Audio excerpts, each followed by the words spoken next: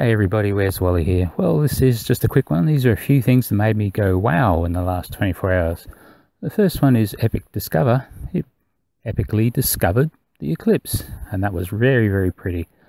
And I also noticed the dust storm headed from Africa across to the Americas. Even more wow.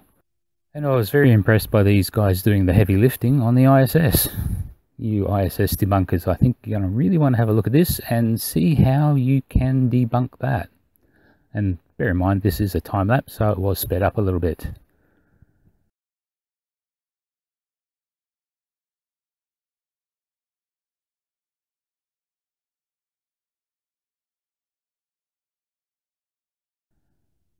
And finally, I just love eclipses, and this one was on Mars, Phobos, zipping across the face of the sun on Mars, and it's only very short, 39 seconds. Very good.